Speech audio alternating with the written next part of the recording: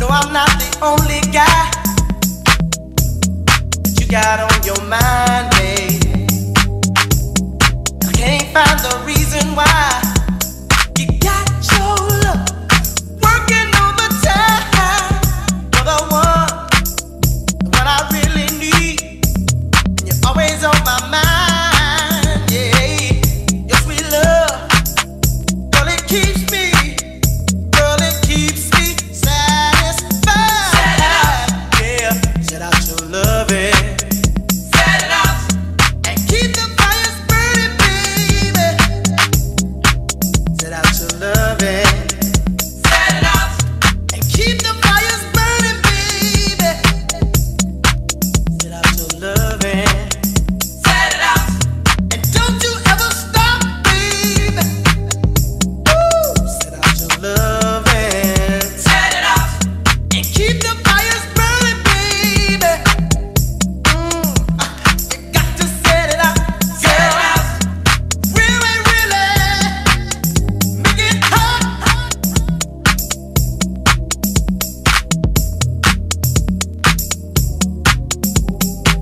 Set it out, set it out. Set it out, set it out.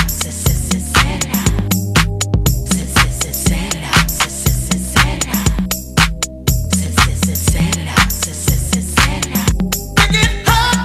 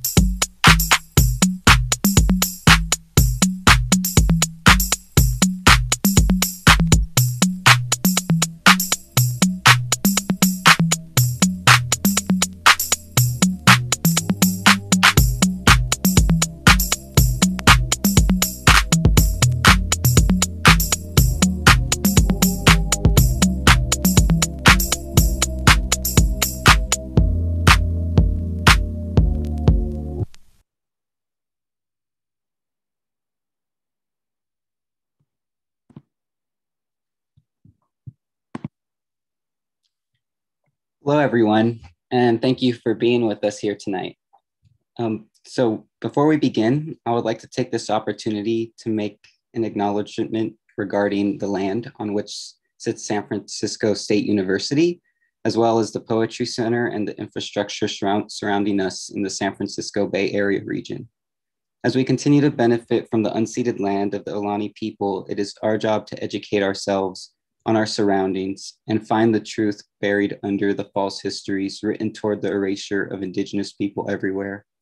Let it be a call for accountability of the institutions and of ourselves. Thank you. So my name is Carlos Quinteros III, and the Poetry Center is delighted to announce the first reading of our New Voice series. It is an annual reading series that pairs a poet alum of SF State, Dan Lau in this case, a current SF State graduate student poet in creative writing, Edward Gunawan, and a current undergraduate student poet at SF State, Carlos Osoria, to each read their work and engage in conversation. Brent Jensen, Trayvon Roach Carter, and I had the pleasure to read and select from some great work from our poets and cannot be more excited for the lineup we have today. So please, after their introduction, let our poets know in the chat how fortunate we are to have them here with us tonight. The Poetry Center would also like to thank Debbie Thompson for captioning the event. So let's begin. First up to read, Carlos Osoria is a trans Indigenous feminist activist. Their pronouns are they, her, or she, her, they, them. Much of their field work and research is centered around sex, gender, sexuality, and ethnic studies. However, literary studies aren't far from their scope either, as they also research lost queer and trans representations within literature. They have written for the ANA, a quarterly arts magazine. Currently, they are on a path to receive their BA in Comparative and World Literature and American Indian Studies with a minor in Queer Ethnic Studies. Community building, gossiping, and buying unneeded books are their favorite pastimes. Please give a much deserved welcome to Carlos Osoria. Hi, everyone. It's so nice to see everyone. And before I begin my presentation, I would like to give a land acknowledgement to the land that I currently occupy.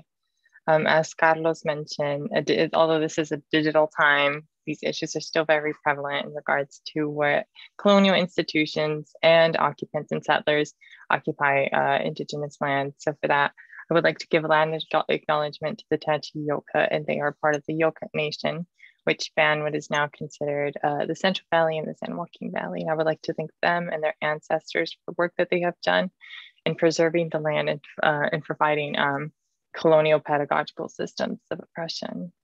And with that, I will begin my first poem, which is A Cup of Water. A cup of water. Cupping my thighs in the shower, I poured a cup of water for my crotch, closed thighs for an ablution. Cleanse, pure, clean.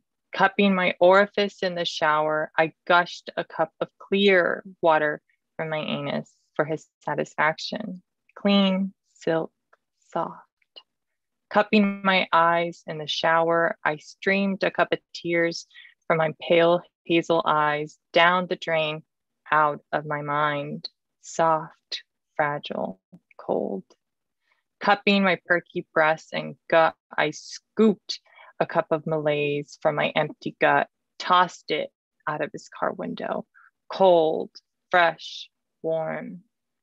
Cupping my heart in his hand, I streamed a cup of arrows from my heart for his infatuation, warm, slow, fast, hard. Cupping my breast and gut, I scooped a cup of shards from my broken heart, gutted from his withdrawal, once again. Hard, weak disgust. Cupping my body, I streamed a cup of anguish for my sore muscles. I cried and prayed all night. Disgust, courage, craze. Cupping my soul, I poured a cup of water on the second night, crouching to place a cup of water under my bed. Craze, fragility, ease. The next poem I'll be reading is The Tears of Love. Like Icarus, I fall, descending through every cloud, sharp, brittle, no longer soft and velvety. Each scratch and prick rarefy your oaths and admirations, darkening the sludgy bruises on my petal flesh. I can't stop falling. Why did you sear my precious wings? Am I too vulgar for you? Am I not woman enough for you? Would I humiliate you with my cracked voice and Adam's apple? Would every one of my divine feathers you cast into a flame created by your lascivious desires? I am left with an aqueous wax and I plummet. The smell of your potent infatuation, yet your comforting smile lingers within the hardening wax. Why am I stuck and conflicted with you? I am losing my mind. I feel smothered. Your silence and dishonesty throttles the very lungs that nurtured the flowers your words planted, cut and scrapes, dribble crimson blood around my body, infused with the hardening wax. A blood-stained cocoon is made to mend my violated body. Impact. As I collide with the ocean, my wax cocoon shattered. The lights seem distant. The pain is too overwhelming, but I can't stop thinking of you. Slowly, I sink deeper. The briny water and blood fill my lungs. The flowers are slowly dying. As I am embraced by the ocean, I become consumed. I let one last cry to unchain my sorrow. I can no longer feel my body the same. I hate and still love you, but now my heart is armored. My third poem that I'll be reading is A Resurrected Heart. I find myself slowly but surely dissolving into solitude. The plucks and pricks of Orpheus's strings harmonize, converging unanimously to evoke a sense of catharsis unlike any other. These instrumental vibrations are embodiments of internal screams, profusely exceeding every threshold established, repeatedly suppressed to an intolerable extent. They shatter the boundaries and borders made to protect. Tears that trickle liberate my silent screams until a silence overwhelms the composer, releasing a banshee shriek. I lament and weep, gush my eyes and heart out, hemorrhaging thick ribbons of blood out of my tear ducts. I have fallen deep into an abyss. It opens for me when Orpheus's strings harmonize. My body and heart ache as the abyss tries to mend my heart, wailing and weeping, screaming to drown out my solitude. When Orpheus plucks the chords, his frequency undoes my heart. I plunge deep to nurture my cactus heart, to allow its woes to be heard, to despine. But consciousness returns with its lantern, quickly as if frightened of its screams. Consciousness basks my heart in a light to subdue me as I dissolve into solitude. And yeah, that is my last poem.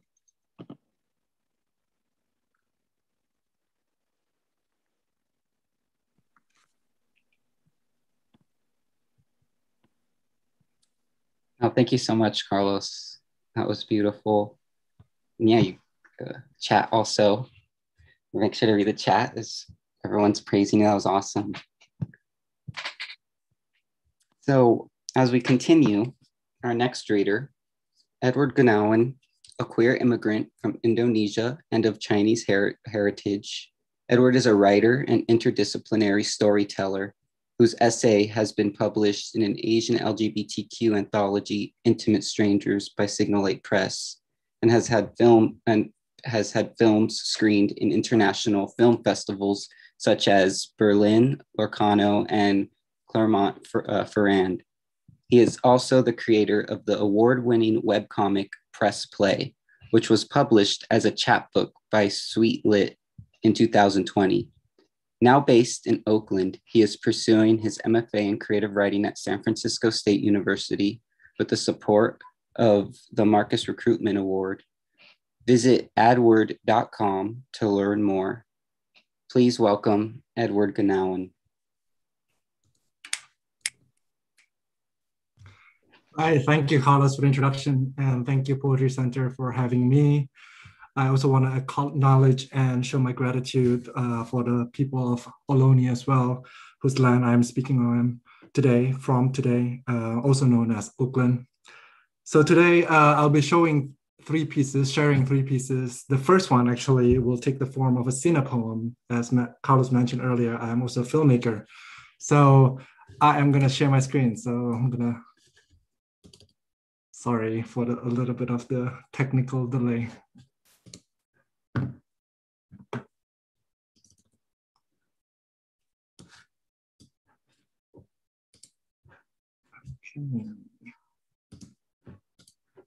Sorry, 1 minute. There it is. Let me know whether you guys can see it.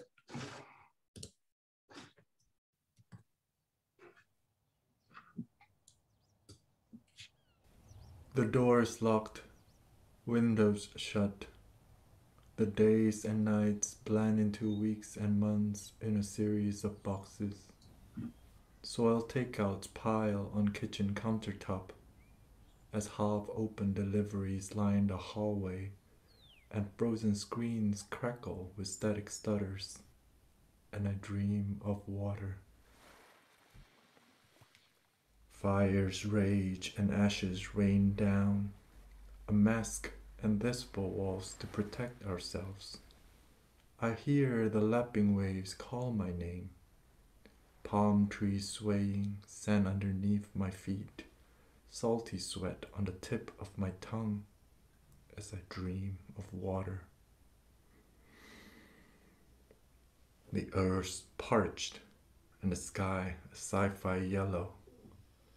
Diving into the deep blue, swimming with fishes and turtles, fingers pruning the chill in my bones, I listen to my own breath on the respirator, a Darth Vader rasp. I am in the water. May the rain wash the sticky suit clean, the rivers and lakes quench this dusty desert, and the ocean fill me up whole. Housebound, I sit here and I dream of water.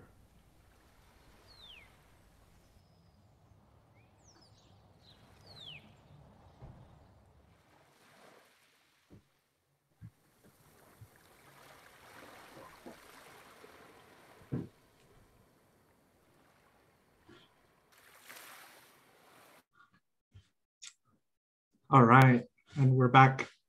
For the next piece, I'm going to be reading. It's called Chronology of Chlorine.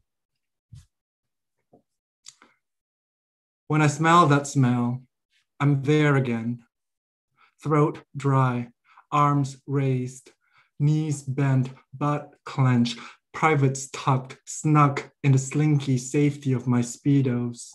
The nakedness of my teenage body for all to see, feet at the edge of the platform, alert, poised, ready, the horn blares, and I leap.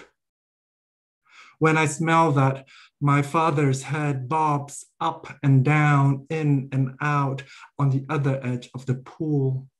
We come here almost every morning in the summer. It's the only activity we do together, yet he is in his lane and I'm in mine next to him.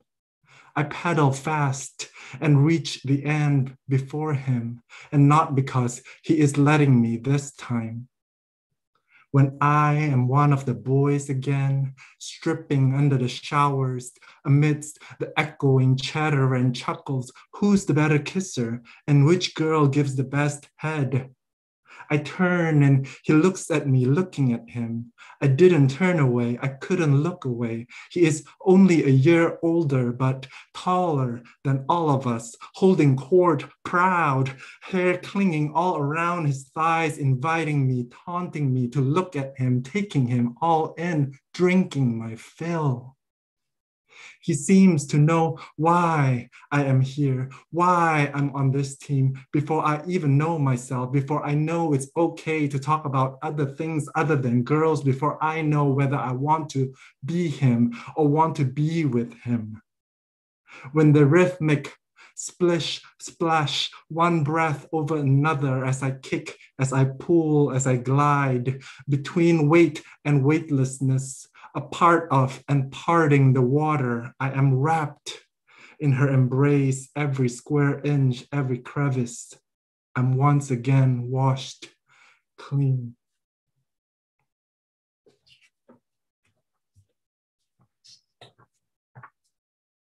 The next one is called Dear Future Ex. One night, you will bump into me on a crowded dance floor. cobwebs of laser lights atop the sticky swarm of shirtless men, eyes rolling to the back of our sockets, rippling abs glistening amidst the throb, a throb, throb, and a thump, thump. You with your boyfriend, and I with mine. We dance, the four of us, in a tight circle, chest to chest, breath streaming out cheeks, palms snuck in the back pockets of soaking jeans.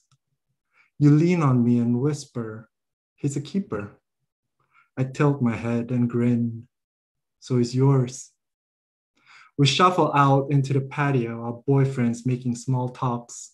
Behind us, the door opens and closes, the throb, a throb, throb, and the thumb, a thumb, thumb, drifting in and out, the smoke of our cigarettes. You look good. I'm glad he makes you happy.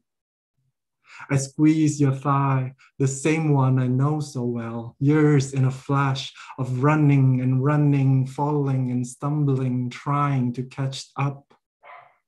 I take a drag and leave the club shortly with a boyfriend. We will break up in a few months, and you will break up with yours too. But you stay and you play till the lights come up, till the sun rises, till the throb, a throb, throb, and a thumb, thumb, and the man there no longer. Thank you. Thank you, Edward. Thank you for that. That was fantastic. I really appreciate that. And next up, we have Dan Lau. Dan Lau, a Kundiman, William Dickey, and Custra Fellow. Dan Lau has received grants and awards from the GAPA Foundation, APICC, Queer Cultural Center, Browning Society of San Francisco, and the Fine Arts Works Center in Provincetown. He has accepted residencies at Caldera, Show Us Your Spines, a Radar Archives residency, Willapa Bay Air, and a Blue Mountain Center.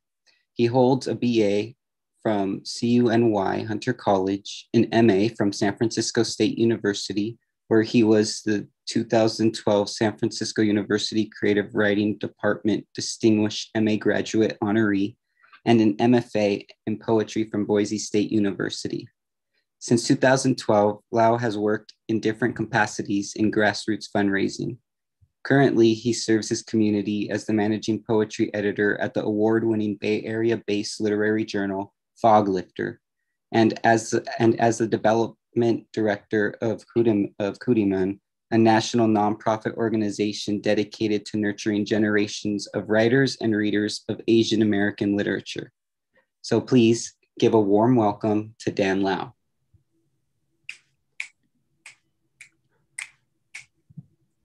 I love your snapping, Carlos. It's just really wonderful. Thank you so much for having me. It's really a pleasure to be in community with, the line of talent that is coming out of our program, right? Because it's our program. And to see, undergrads and graduates and myself who's like somewhere else, who knows? It's just beautiful to see that, our work all speaks toward each other. Thank you for curating. When Steve and Carlos reached out about this this program that they're starting, I was really interested in how they're creating the opportunity for community members to return. And I think that is a really, really special thing. I'm dialing in, as this is all new again. Yeah, I'm dialing in from San Francisco, Ohlone Ramaytush land. And I do want to acknowledge that. I get confused sometimes. This is why I need like live audiences. But I guess I'll go ahead and start reading. So I have a few poems. Feel free to like Midnight at the Apollo, Savion Glover, myself off stage if I go too long. But the first poem actually responds really well to Edward's poem. And I wrote it. I wrote it when I was at SF State, and I was younger, going to the bars, and I read Terrence Hayes' poem at Pegasus, which is a poem that situates. Oh, thanks, Steve. This is also something new. Like you can get messages from the programmer. So Terrence Hayes' poem at Pegasus, which was a poem that detailed like the beauty of like a gay bar, right, in like Pittsburgh, and I'm sadder than him. So this is called At Lookout, and here goes. At Lookout. Men's knees convulse as if buckling from the weight of music. This is not the Pegasus. This is San Francisco. The tenderness of evening is lost in the afternoon. It's Sunday, but still, those knees bend and buck like a crush of newborn deer freshly dropped from the womb. And I think to myself, this is what calves do, test their legs, fumble over mounds of hay, stumble into crag and divot, and though time has passed, the hooves of yearlings lead with caution. Even the heart's leap is uncertain to land on solid ground. And so I watch these fawns dance. I watch them sway. Delighted, they nod and stretch their necks and cosset their neighbors in coarse movements with loose limbs.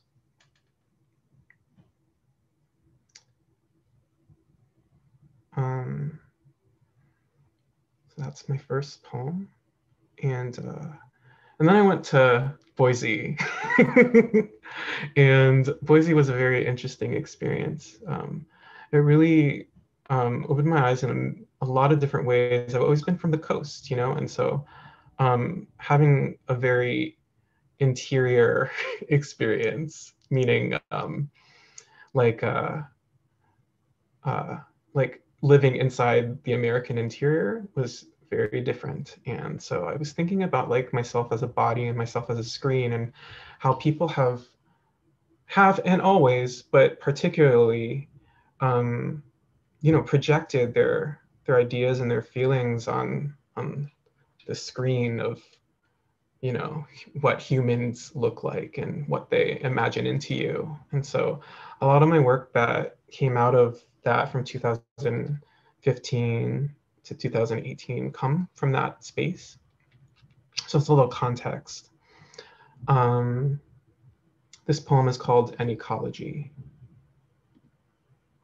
An ecology. Crystallized. The array suspended by string within this hollowness, this rattling, this clinking, rolling over each other like waves against my perimeter. How awesome it is to echo and know my sounds.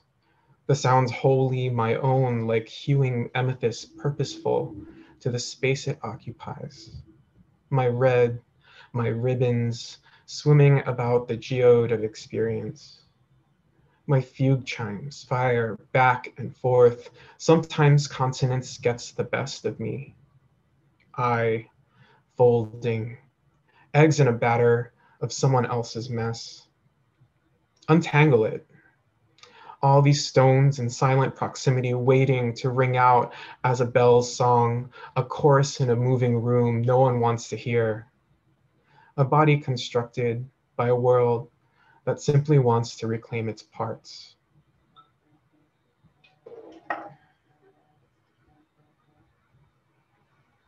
Reader as fugue. Only through forcing can we understand sound. Moving through constriction, can we attempt to study the fluid, air, the loose collection, molecules folding over each other like sand or gumballs, running past the thin membrane grass provides. The repurposing is a music, like the way children play in fall leaves, their lines fashioning an aria, a symphony in C, how they cleave through a field to the foot of a maple just to rip the wings from the samara clean off, to peel apart what's present and find in their hands a new thing, to see the process as creative, the infinite restructuring, the method of finding and refining the violence of a thud peeled into a machine. And so they smack the shell of a decaying log in order to find a drum, knowing to make something beautiful, you must cleave it or beat it into shape.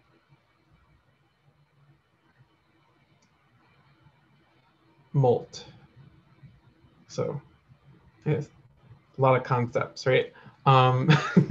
Molt is actually the poem that y'all brought up to me, so I thought I'd read it. It was also a moment in Boise when I was sitting by like the purple light of a television, or not a television, it was a computer, right? And just imagining like this concept of body, the concept of like containment, and what it means to be a body. Like, it's so strange, right? Like, we just like have feelings and we're in a bag of flesh, right? It's fascinating. But this is called Molt. The ox cord lays its neck on the table. The nylon gym bag does its last shift on the chair. This is the sound of everything softening into the night. One dry purple bloom decides to relinquish its tie to the orchid stem. The latest piece of meat turns in the belly and whimpers its last high whimper until it's transformed into something different come morning. Another swig of kombucha, and it'll sound even less. Every day, another dull sound echoes from an empty corner of the flat. Another piece of material refuses to sustain its own weight. The French pin in the kitchen finds a new position by the potatoes. The body notices these simple transitions and grows jealous of the ease of transformation. The body, the only thing in constant motion, yet still the most constant. It sees the deer, the hawk, the fish on the television all change and be changed, one from the other, one to the other.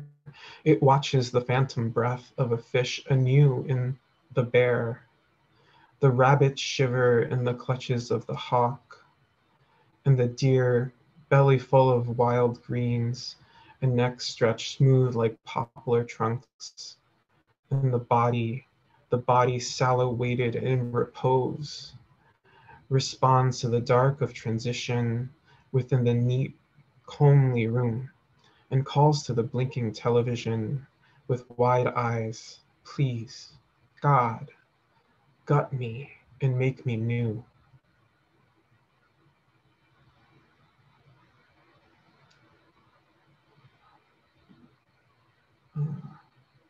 I have two more poems. This last poem was actually created during our staff retreat for Foglifter. We went up to Sea Ranch to learn more about how we want to be, you know, because a lot of this work is like understanding what you want to dream about with your community, and how do you want to, you know, be better? How do you want to grow better? How do we want to continue to cultivate our creative selves, right? Yes, Kimberly, cocoon, just like wax cocoon from Carlos's work. And so this poem was from a exercise that Lisa Jessie Galloway gave us, and they pulled a card and from the tarot deck, because if you're a poet, you need to have a tarot deck, right? These days. So it was Judgment, XX Judgment. So this is the name of the poem. In a graveyard, Pluto issues out its banner, stark with God's red cross telling me what I already know. From now on, depths and love now have measure. A hard candy for every time I punched my brother. A soured apple for every missed dinner at my mother's table. A ray of night cuts through the light and I'm alone again, in a bed, ever shrinking to the size I allow myself. I eat the apples and pucker further into my bound shape. I crack the hard candies that glue themselves to my crowns. A bitter nourishment weighs in my belly, while everything I've done now curdles, the price of action. All my solace unravels as a feast. And my last poem is After Aspasia in the Marketplace. And so in Boise, I did a lot of rhetoric.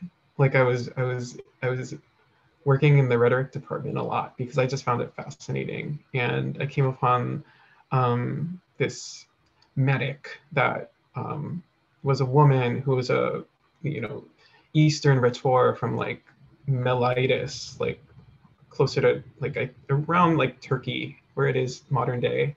And she rose in power in a Grecian state, and they hated her.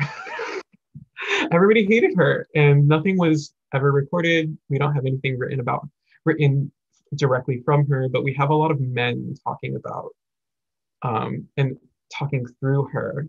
Like people used to make fun of her in their writing, and so I really resonated to like this like negative body in space and history during that time. And so I wrote poems toward that.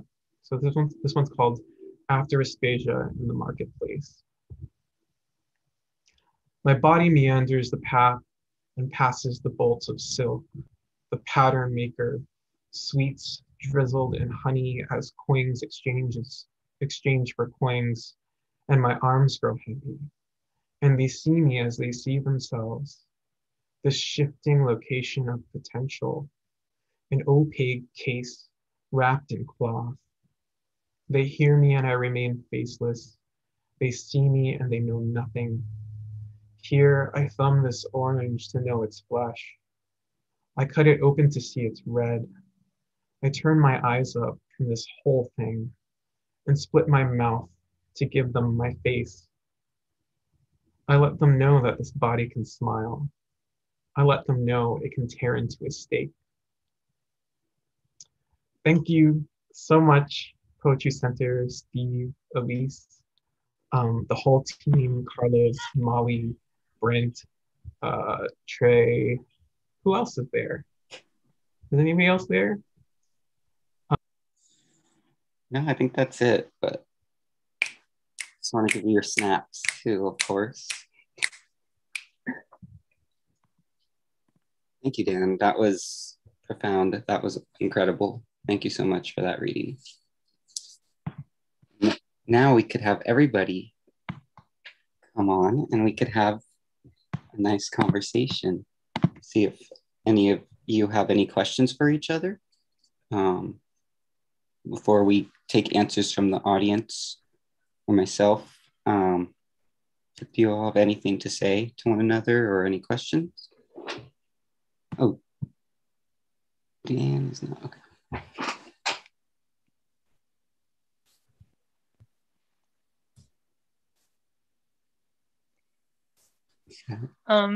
So if I could begin, something that I was really intrigued by, and if I could draw a parallel between Dan and my work, would be the transformation in character, but also in time. Dan visited different time periods within his life, within his poetry. And I think that's amazing because usually a lot of our work portrays the growth within our sense of self, and then our empathy, our sympathy, our rationality. And with that, I wrote my poems, which are in the process of going through a breakup and going through the process of lamenting, but also of restoring one's sense of self through it. But yes, it's nice to know that these struggles aren't just mine, but they are parallel to others as well. Yeah, and I do have a question from Trey. How does queer identity and poetry on the body interact and intersect? Do you want to take my class, Trey? No, kidding. I don't really teach right now. I'm sure we could all weigh in on that, right? Edward, do you want to go first? Go ahead, Dan. Oh, yeah. I think so. To reiterate, can you just float that question into the chat so that we can all like have the language there and review it, because it's a huge question, right? And it's just also so expansive and not limited, right? It's not limited to queerness, right? It's an issue of embodiment, you know. So I'm looking.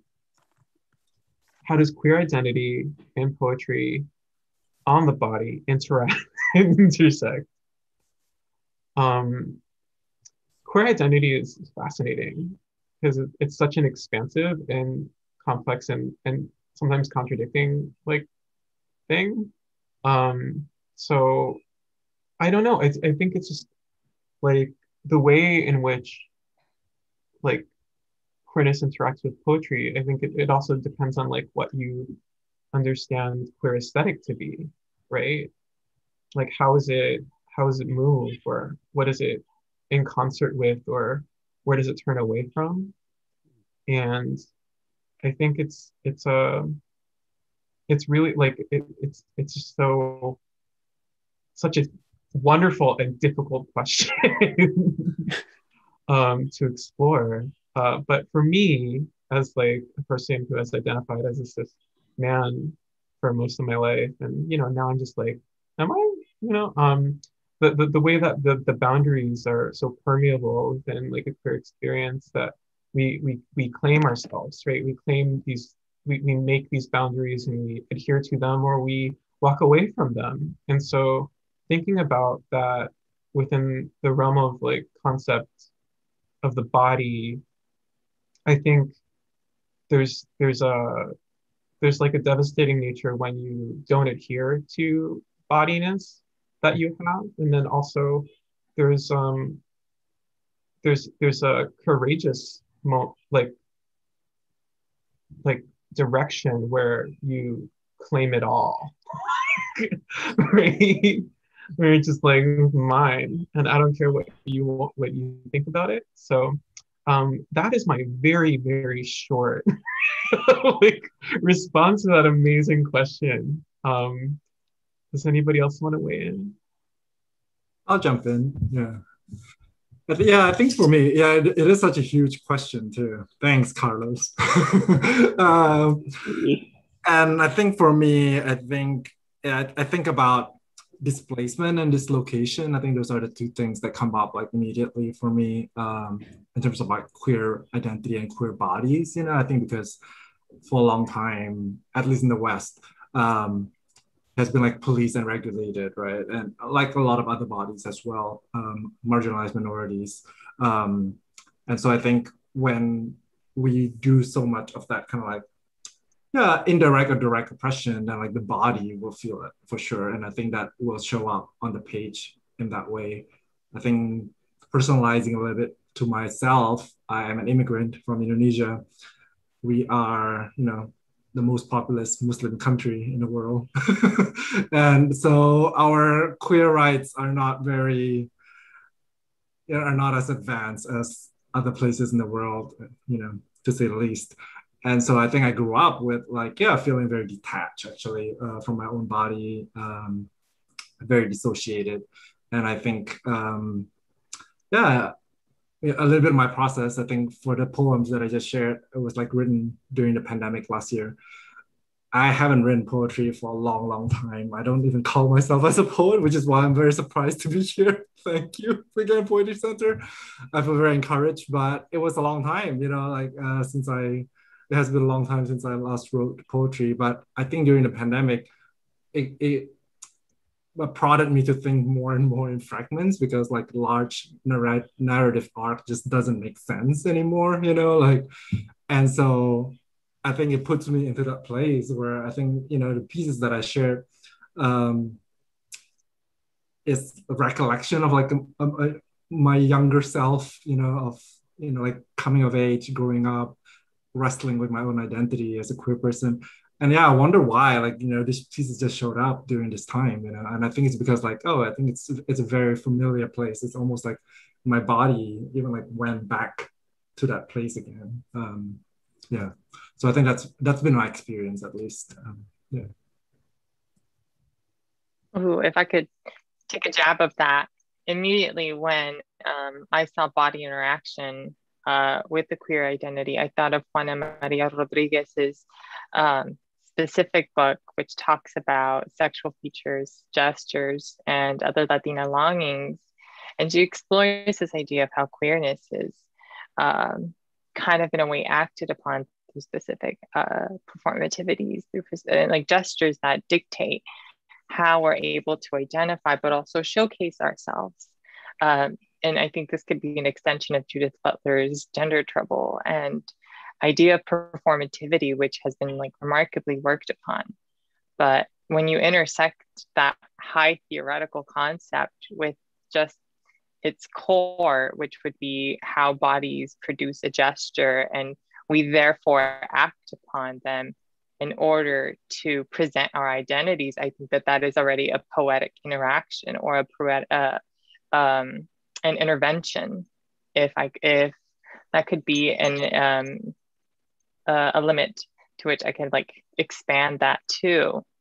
And that specific limit is how queer identities are able to shape and morph their senses of identity via how they feel. And it's more than just being prescribed a specific gender or a way of acting or being, but rather it's something that an individual develops through time, through coming into being not only themselves, but in relation to other people and the land.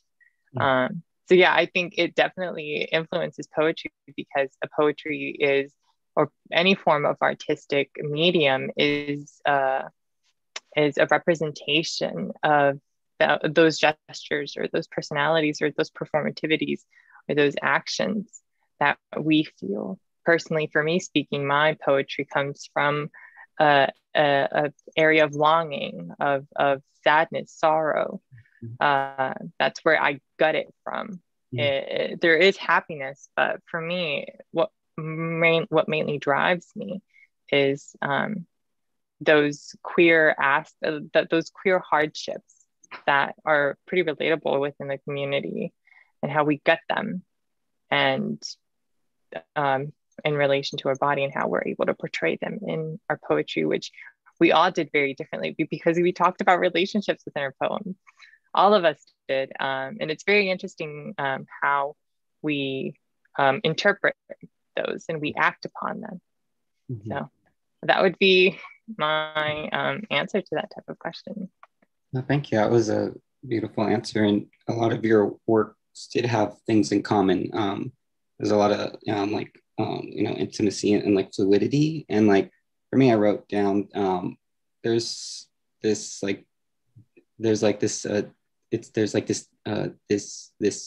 delicacy in defiance.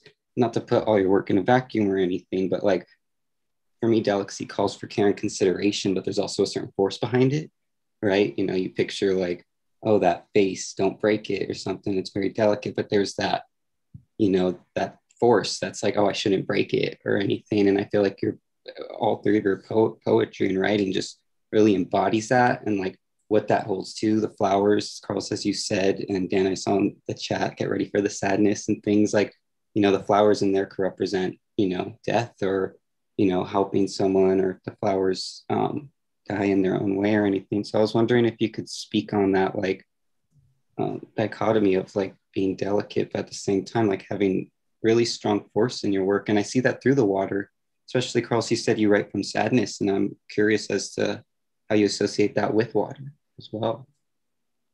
So this, I think the specific poem you taught, well, there, all of my poems deal with water because water is life in its basic form. It is our sustenance, and without it, we would not be alive. And it is the bridge. It is a conversion of so many things that I can't really go into right now. However, within my two poems, The Tears of Love and A Cup of Water is centered around Latin American and Mesoamerican perceptions of placing a cup of water under one's bed to relieve and trap any spirits that are intending to do any harm to the body, to corrupt it, or to create some form of chaos that would rather, in a way, disorient the individual into many different ways. So the cup of water, the poem, serves to place that that object, or what we wish to, or what we pray to help us out of the situation we're in. Specifically, that specific poem involves prepping myself, and it's the reality. And I think that the uncomfortableness of it really speaks for itself, because to do something, to like put yourself out there and to violate yourself, but also to be violated, is pretty profound. And it's something that that can lead to like some form of traumatization. But within the second poem, The Tears of Love, I think, although it's there's fragility in petals or raindrops or teardrops, I think they're powerful. They have their own weight. They have their own merit. And I mainly think of this like in relation to how colonization has impacted our perceptions of what is feminine and what is masculine. Normally we perceive what is masculine within a colonial framework to be strong, rigid, it's unfazable, it has its boundaries and its borders, and it will never be anything but that. It would be, as what I describe it, the sharp and brittle pricks on the body, the slashes that construct the body. However, when we compare that with a feminine and how it's treated within a colonial perspective, which is that it's fragile, it's velvety, it's soft, it's quite interesting to see those two relationships in relation to each other. But within my poem, I think water bridges those two types of thinking, and then it leads to the suffocation of the flowers, something constructed by both parties through pain and suffering. And the suffocation is what I can easily describe as emerging of two identities separating, no longer being dependent off of each other. So that dependency has been separated, and what we're left with is a briny sludge. And for us to decode what that means, whether it means like or attributing it to specific characteristics or specific gestures. Yeah, that's what I would consider water in relation to specific elements of my poetry. Thank you. Do any Dan or Edward want to address what I said? If you remember, I could repeat it, or I could find, I think there was one question I found in the audience too, as well. Whichever one you both prefer, or all three of you prefer.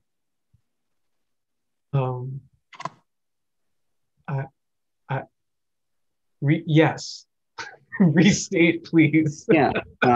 Yeah. So like I said, There's just so much. I felt like there was definitely a delicate aspect in your work, but like I said, there's also force behind that.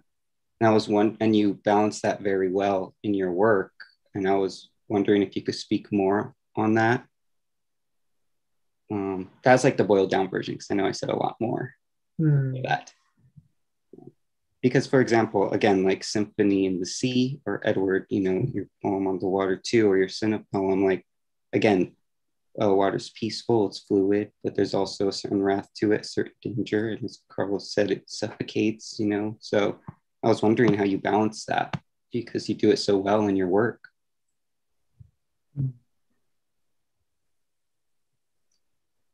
I can jump in if you don't mind, Ben. Yeah, I'm so like amazed to see the motive of water in all the three pieces. And also like, I'm very surprised and very happy to see like this very queer lineup, by the way. It's like, woo. I am obsessed with water as well for this pieces. I'm kind of like writing along that motive as well. I think one of the reasons why I'm like really obsessed with it, I think water has like all these qualities, right? So it takes on like the liquid form, which is very fluid, but then there's also like the solid form. So it's, static, stoic, and then vapor, steam. And so I think I do try to like capture those essences of those different qualities of water. And yeah, like trying to like almost like mimic its form on the page. So sometimes it can be very frozen and very still. And then often, more fluid and even more kind of like vapor-like, which is like just, yeah, and I hope that comes across. Most definitely. Dan, you want to take a shot, or we can move on? Yeah, sure. I mean, like, I don't know. I just love the idea of like fluid, like I know that this is very strange, but it's just like it gas at certain concentrate just becomes fluid, and like, because a lot of the ideas that I think about are like bodiness or embodiment, like containment, like thinking about things that lack that is fascinating to me, like formlessness, or things that can take form, take upon form, right? Like is really, really, I don't know, it's just like something that like it feels freeing when like embodiment feels like a trap. So